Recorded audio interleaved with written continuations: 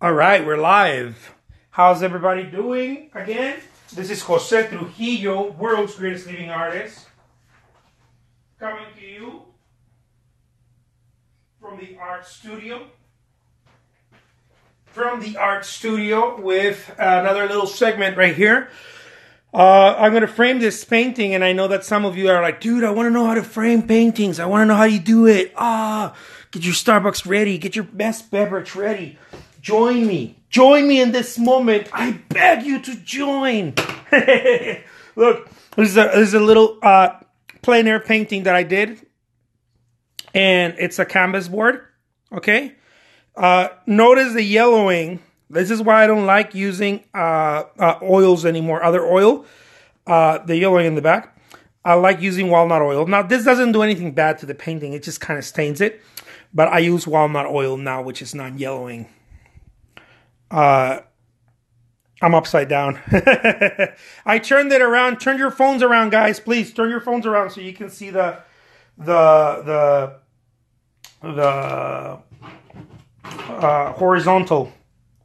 You can see a landscape. This is a little plein air frame. Okay, you can get this one's just about any of the big box stores. Very cool frames, very cool stuff. And this is the back of it. It's an 8x10, and I'm going to show you exactly how I framed this bad boys. I know a lot of people out there have been asking, and I'm like, dude, you got to do it. Show me how to frame it. Go. Habla, boy. Show me how to frame it and whatnot. You know, be super awesome that way. So, we're going to do it. Go, good boy. Dude.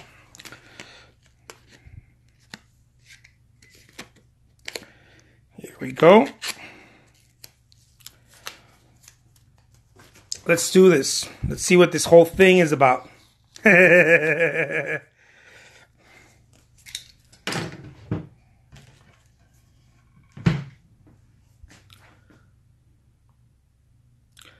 Thank you so much. So we're going to turn around. Very first thing I'm going to turn around. Okay. And I'm going to put, this is a canvas print. Not a canvas print. This is a canvas board. Okay. It's a canvas board. I'm going to turn around. I'm going to put it right here. Bam. Then I'm going to get this. This is boxing tape. Okay. Very helpful.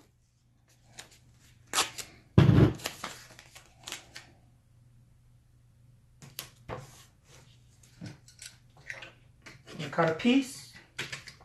You see, notice how I cut in there? I'm going to press down on this. Look at that.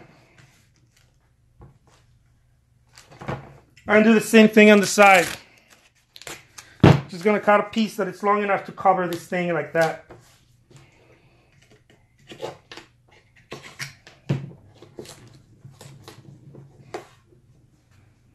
Bam. You see that? Then we're going to flip it around.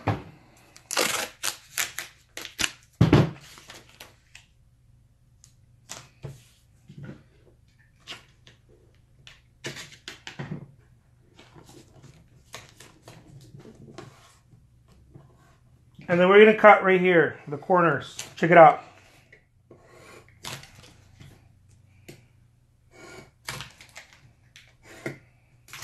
Look at that.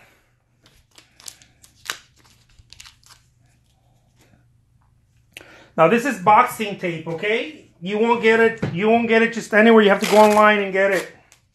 It's boxing, it's cardboard tape. It's paper. If you don't have this, you can do other stuff. But this is the one I like the best. Look at that. Now, you don't have to worry about putting staples on this thing or anything. It's very simple, very easy to do. You just cut the excess of it. Look at that. Bam. Ain't it cool? That's what I'm talking about. Now, once you did this, what I like to do is I like to reinforce it. Okay? Let me get some tape over here. To reinforce the sides.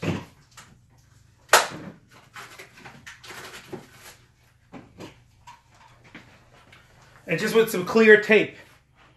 I'm going to use some clear tape to reinforce the sides.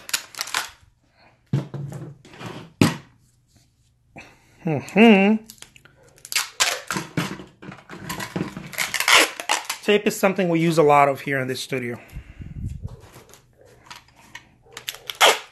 So I'll do the same thing, but I'll just cut a little piece, right? The trick about tape, though, is that you don't want to stretch it, because if you stretch it, you lose the integrity of the tape.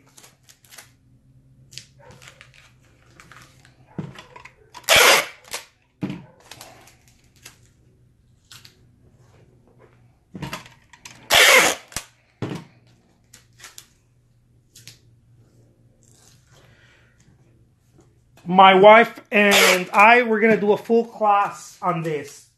A full class, because I know some people are wondering, well, where do you get the stuff? And where exactly do you cut? And blah, blah, blah, and on and on. And we're going to be doing a full class. Exactly how to frame, not just this paintings, but if your paintings are different. They're not just canvas boards, but they're stretched canvas. And this is to reinforce it right here, look. Because knowledge is power, guys, but you got to have the right knowledge, right? Look at that.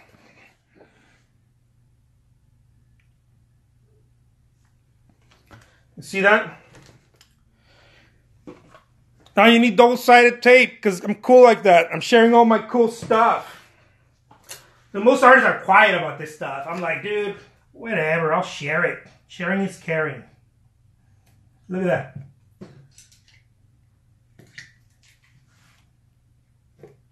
Bet you didn't know that trick, huh? Bam! Get a little bit of double-sided tape over here.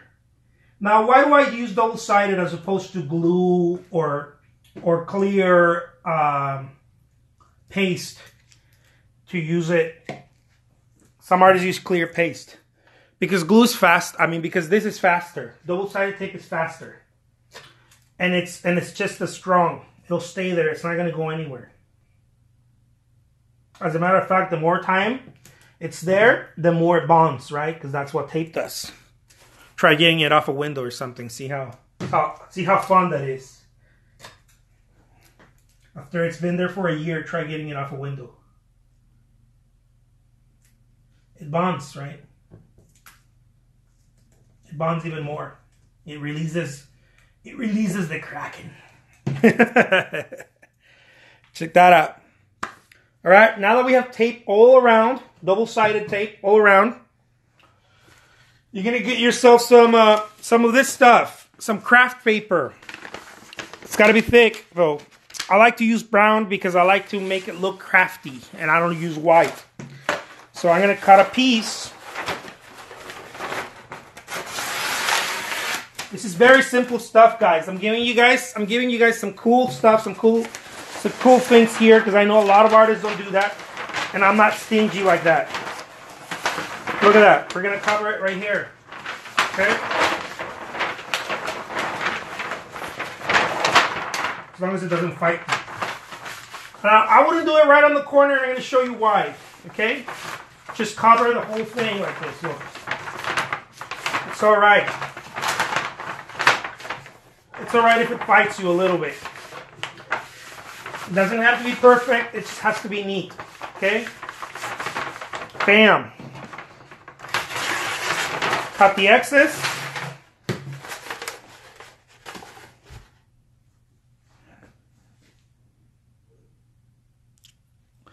Absolutely. Okay? Now you press on it. Here's where the magic starts. Okay? Here's where the magic starts. It's like magic.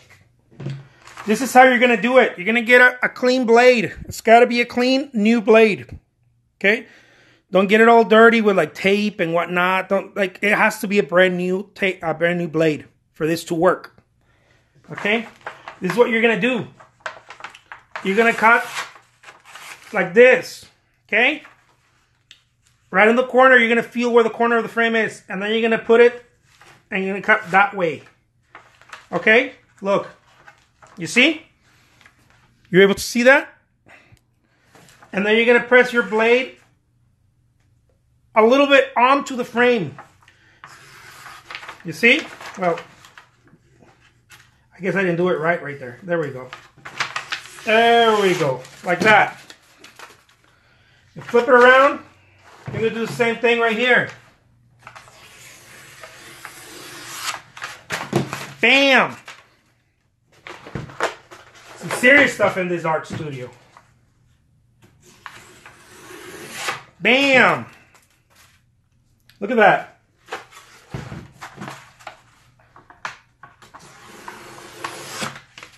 Check it out.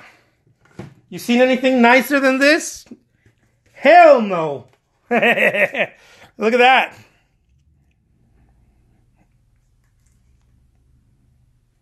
Isn't this cool? Super cool. Now you're wondering, oh, well, that looks really nice, but how are you going to hang it? Fear no more. The doctor's here. We're going to hang it now. We're going to put some hanging wire and hanging stuff. As long as I can find them. There's my hanging stuff.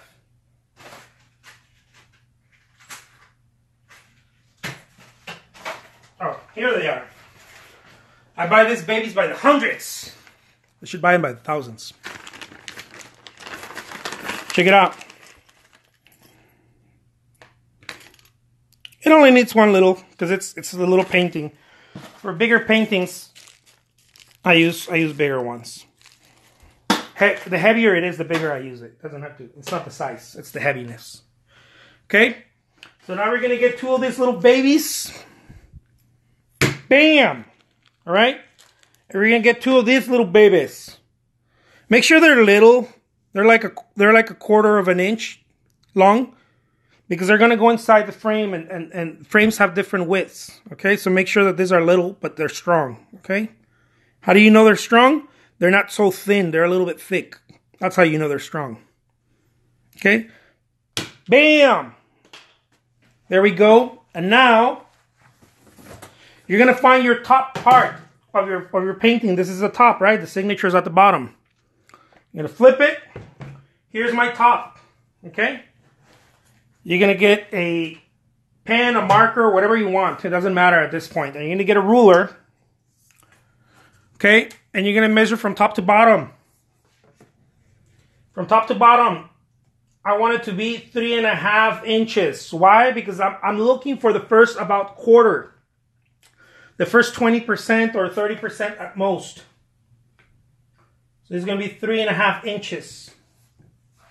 Okay? That's for balance. You don't want it way up here. You don't want it down right here. Because you don't want it to do any of this stuff. You want it to hang straight. So that's why you want to look for the first quarter. Okay? Man, I'm fucking magical. Then you can take one of these bad boys. You don't have to. You can use a regular screwdriver, but I ain't got time for screwdrivers around here. And then the tip of this, you want it to touch that. Okay? And then you go... Bam! Just like that, guys. If I make this any more simpler, I'm going to die. Can't make it any more simpler than this. Bam! Okay. Let's press on a little bit more. There we go. Now, you're going to get some of this stuff. These are mean. Okay, be careful with this one. These are mean. They're serious. You get some hanging wire. You're going to measure about how much you need. You know, put a little bit extra. Just so that you can wrap it. Right? Bam. You see? Look at that. Now all you do is do a little wrap. Not like a hip hop rap. If you want to. Totally cool. You can rap. Bam! There we go. Just tie it around. Make sure you give it a little bit of lag right here. Don't make it too tight. The tighter you make it, I understand the closer it's going to be to the wall. I know that. You guys know that, those of you who've done this before. But if you give it a little lag, see, oil paintings, usually you want them to do a little bit of this. Not so much just straight up. Straight, if you want it to be so tight and close to the wall, it's the more contemporary, almost frameless paintings. It's kind of for that, okay? More like your abstract, very abstract, frameless pieces, thick gallery wraps. Then you want to make this tight. They look so cool. Okay? Do another video for those. Look at that. Muy macho. Check it out. See? This is exactly what I'm talking about. So now what do you do? Oh my God, what do you do now? Simple. You're going to get one of these babies. Okay? Certificate of authenticity. You're going to write its name.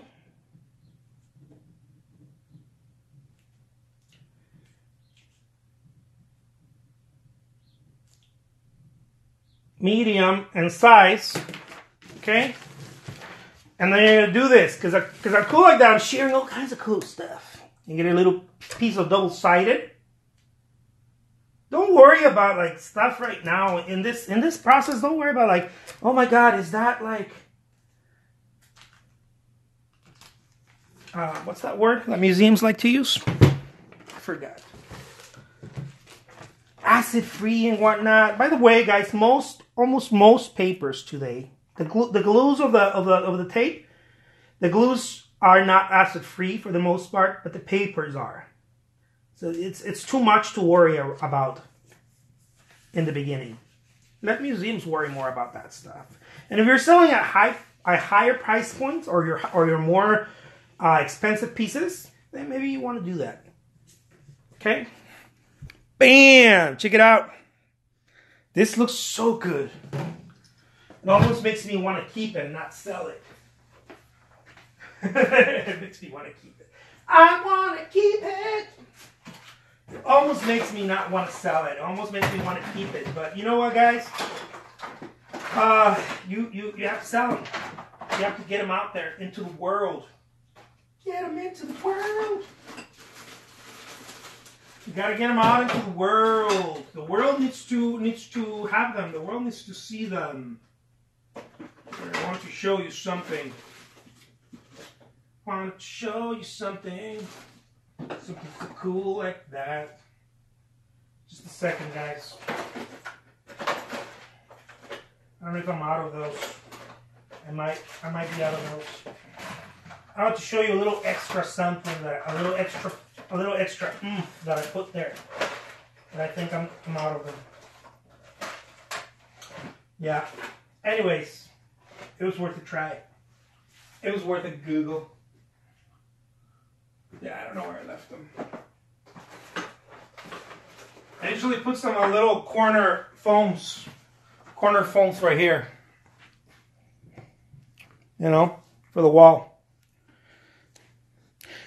Yeah. So, there you guys have it. Look at that.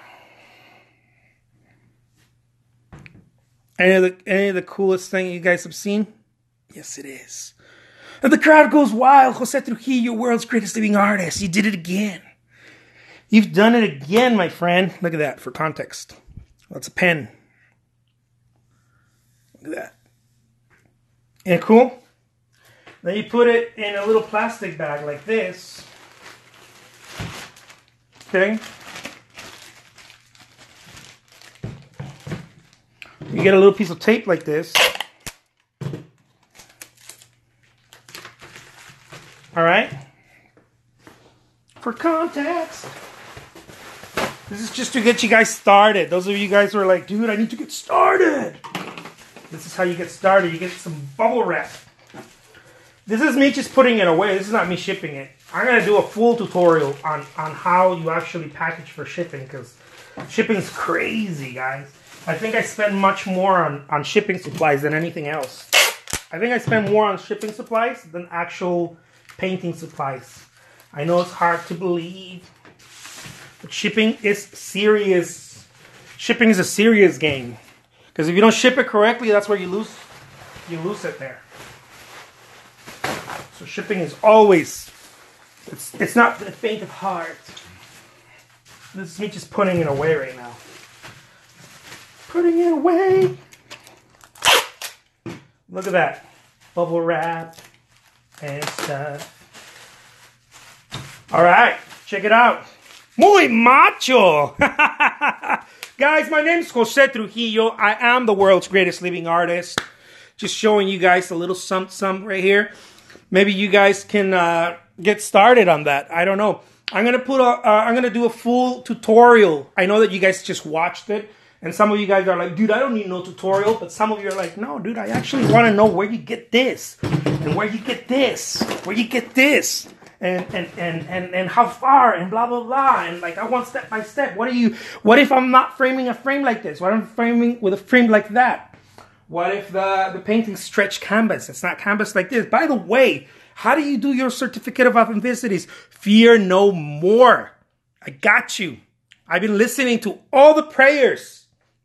I've been listening to all the prayers out there, and I'm putting together a bunch of guides and courses and stuff like that. That I was like, dude, I wasn't gonna teach none of this stuff. This is my jam. This is what I do. I do this for a living. I wasn't gonna teach it. But some people were like, dude, you gotta teach it. So I'm starting to teach it. Okay, guys, I'm starting to teach it, and it's gonna be super awesome.